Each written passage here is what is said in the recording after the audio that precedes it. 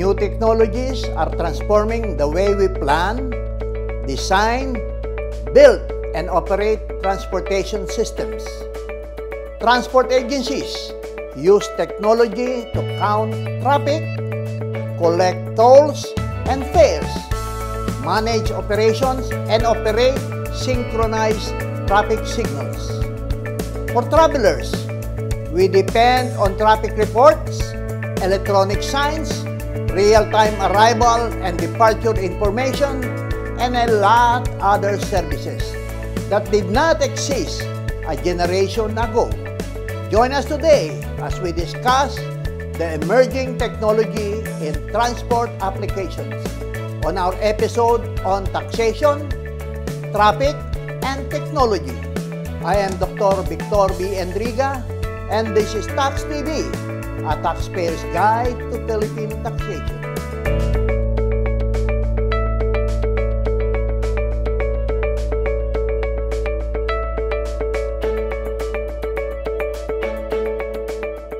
Traffic and population growth demand for more transportation infrastructures, but the government doesn't have sufficient revenues or space to build more roads and rails. Transportation facilities in our country are relatively underdeveloped, partly due to the country's mountainous areas and scattered islands, and the government's persistent underinvestment in transport infrastructures. With the country's problematic public transport system, many travelers have turned to ride-sharing applications to ease their daily commute. There is no question that our government has been helpless in the last few years to ease traffic congestions in the metropolis. It is costly to the individuals and to the society itself. It results to the loss of productive hours, wasted fuels, and adverse health effect, which is the stress in driving. The Philippines remains to be one of the worst countries to drive in.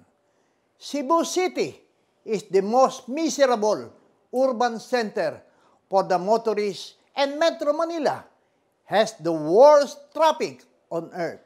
This was the verdict of the 2016 Global Driver Satisfaction Survey of Navigation Application Waze, which asked millions of Waze users in 38 countries and 186 metropolitan cities about their driving experience. New technologies can disrupt established ways of doing things, and so technology development may need to be complemented. This is what's happening in our country. Instead of welcoming the entry of transport applications in our system, the operators, owners, and drivers of taxis and public utility vehicles are threatened to their existence and branded the newcomer not only as a direct competitor, but an enemy as well. We must therefore apply technology in traffic congestions in the metropolis the novel way. This is Taxtv. Stay tuned. We'll be right back. Technology will help optimize roadway utilization, potentially saving billions in people's tax money. On-road communications will dramatically change how vehicles operate and provide services and information. Uber Technologies Incorporated is an American multinational online transportation network company based in San Francisco, USA. It develops and operates the Uber mobile applications, which allows consumers with smartphones to request a trip, which the software program automatically sends to the Uber driver nearest, and alerting the driver to the location of the customer. Uber is now operating in 66 countries and more than 500 cities worldwide, including the Philippines. GrabCar is Southeast Asia's leading ride-sharing platform. It helped solve critical transportation challenges and made transport freedom a reality for 600 million people in Southeast Asia possible. It operates in 30 cities in Singapore, Malaysia, Indonesia, Thailand, Vietnam, and the Philippines. UHAP is an all-Filipino investors transport application. UHAP aims to resolve the current struggle in commuting by providing travelers interconnected shuttle service globally. It aims to lessen the traffic volume by utilizing shuttle vans, thus limiting private vehicles on the road. By using UHAP, travelers are maximizing the whole seats in the van, unlike others which only allows less commuters to occupy the vehicles, thus making traffic worse. UHAP utilizes the services of minivans, SUVs, and minibus operators. The transport company create opportunities for operators and drivers as well. UHAP built to provide solutions to traffic congestions. The Land Transportation Franchising and Regulatory Board, or the LTFRB, is the national government agency responsible for promulgating, administering, enforcing, and monitoring compliance of policies, laws, and regulations of public transport services. This is the agency that issues certificate of public convenience or permits authorizing the operation of public land transport services provided by motorized vehicles. The agency is currently headed by its chairman, Martin Delgra III. LTFRB issued Memorandum Circular 2016-008 last July 21, 2016, directing its regional offices not to accept any application for TNVS or Transport Network Vehicle Services, particularly from the 3 transport application networks. As a result, there are now more than 30,000 pending applications for TNVS. This is a sad day for the commuting public. Stay tuned. We'll be right back.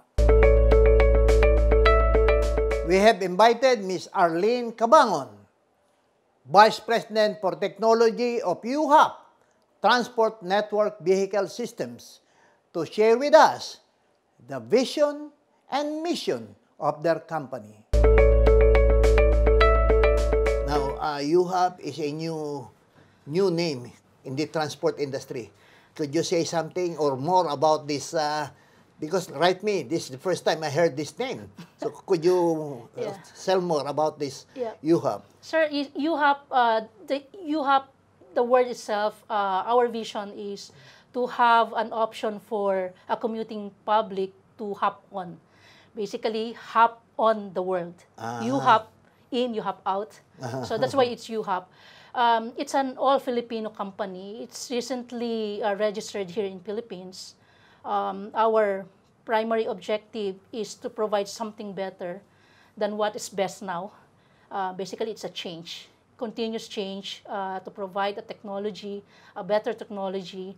One of the vision that we have is to provide better transportation system, safe and convenient, and cost-effective. That's the key word. Because if we support one-to-one, rather than one-to-many, it's definitely if many people divide the fare. It's Yeah. it's much cheaper. Yeah, of course. So since UHAP is already operational right now, could you say something about how much more or less would be the payment to be made in a point to point? Okay. First, sir, before they can have our service, members needs to register, or the end user need to register first to our website. Yeah. This the card that you're using? Yeah. So basically, they need to register. We will KYC them if they are actually a valid user. Then we will provide a membership card to them. It's something different to other providers. We are the only one who provides. So the membership card is free of charge. Membership card is free of charge. We are providing them. So the card, you could get that at free. Yep. So once they are activated, we will provide them the card. Then they can avail our service.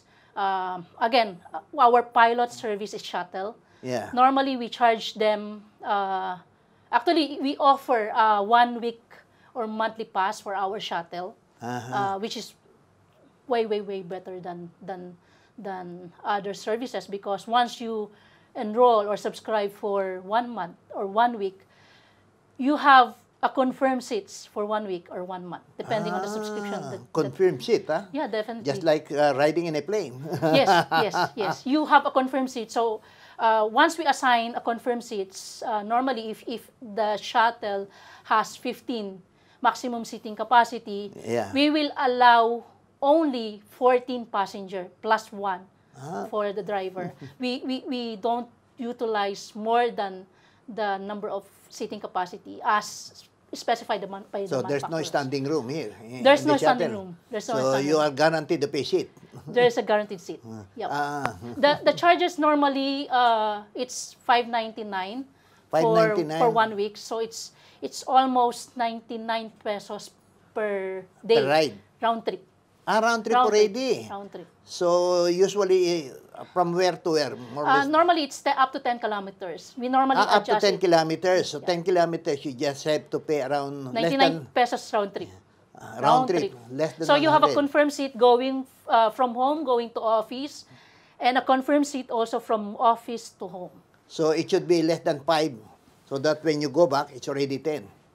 Now, if you go outside of the 10-kilometer radius, how much would that cost? We have minimal charges. Add-on. But again, that is being divided to the passengers.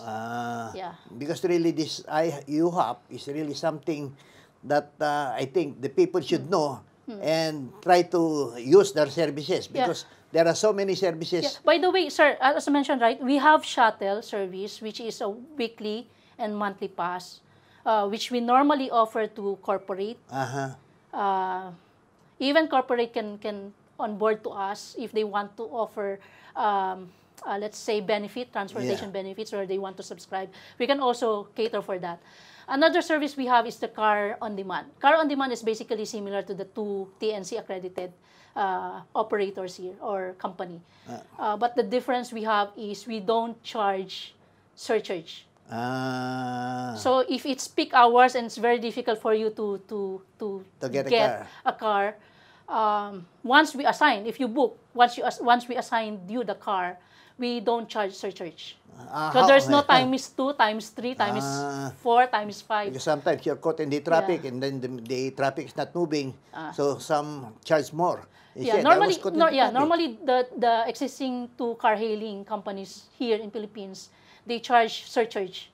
So if it's normally 5 to 6, sometimes it's even midnight, they charge surcharge. Additional up to charge. times 5.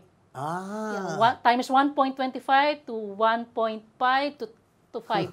So we discourage that, because if it's the fare, traverse fare, that's the only thing that should be charged to the commuters. Another thing, in terms of sustainability for our partners and peers, instead of charging them 25 or 20%, we only charge them 10%. So it's actually a big help to our partners.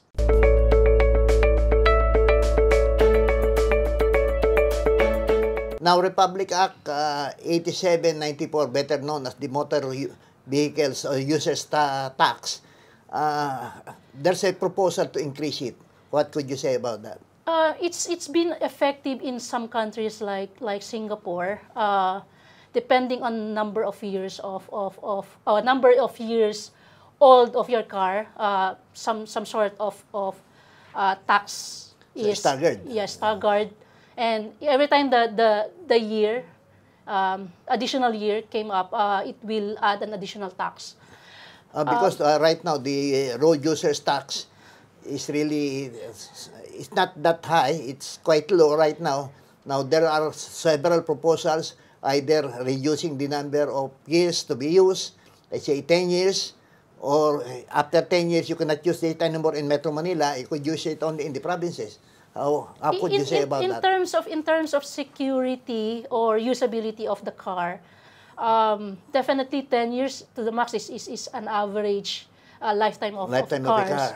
Yeah. Again, as I mentioned, in other countries, you would see that in the road there's only 5 years or less, less than 5 years, and unfortunately, Philippines is one of the countries accepting those scrap cars. Yeah, scraps. Yeah. Are so many. We all know that. You can easily find Japan surplus motor that Filipino, alam mo naman Filipino, they're normally assemble from scratch, and we are good on that one. There's also a proposal to increase this excise tax on luxury vehicles. Luxury is luxury. So, yeah, luxury vehicles. So normally, those people that can afford that are the ones that can afford luxury. And in terms of tax, if it's really needed, then it's okay. It's okay. You also mentioned that you stayed in Singapore for 15 years. Now, what are the road systems that are being used in Singapore, like the implementation of the certificate of entitlement? In Singapore, normally Singaporean or car owners, basically, before they buy cars, they need to get a certificate of entitlement. In Singapore, normally it's via bidding. So there's a certain quota that government allows for a certain year that car owners can get those certificates. Do you think this could solve the problem here in Metro Manila if we implement this in the Philippines? If we're gonna go forward on that direction, the objective of that is to control traffic problems, and it's been effective in Singapore. But if we're gonna implement that in Philippines, ideally before we implement that, we need to prepare a lot of things like better transportation option, better infrastructure, roads. Of course, there would be lots of opposition once this is implemented, because I think the certificate of entitlement is even much expensive than the car itself. In Singapore, yes. It's actually goes up to 3 times. 3 times the cost of the car? Yes. Wow. Yes. And we're lucky because in Philippines, even the cost of car is not that expensive. How about the electronic road pricing system? ERP. Yeah. Okay. ERP system has been, again, it's been effective in Singapore and in other countries like London. That's their way to minimize traffic, especially on the metropolis or central business district. So actually, every time you pass through that area, you have to pay. It's like a toll, but there's no bar. No bar. Once the car pass through the gantry, it will automatically deduct whatever defined toll charges. Now, if you don't have that, you can pass through that area. If you don't have that, normally you will be charged more because of the penalty. Every unit that are installed in the car are registered in the system. So it's just like passing through a toll gate, like the South Expressway, E-Pass, it's just like that. Something similar. Only no bar. It's something similar to that, but much, much, much better. What could you say about this ride-sharing scheme could be implemented here in the NCR? Currently, we are already implementing it. Not only UHAP, but that other TNC accredited companies. When my views in ride sharing is really the solution for traffic, because if you are a car owners and you can ride share with other car owners, it is much better. It actually reduces number of cars in the road. Number of cars. Yeah. How about this ad-even scheme that has been, I think, implemented here in Pasig? I think there are other solutions that can be implemented. So maybe they will just buy another new car. It's actually doesn't. It would even add on to the number of cars in the It roads. actually doesn't solve the problem. Again, to support resolve traffic congestion, instead of implementing ad even, I rather suggest to have a better transportation option, and one of them is ride sharing.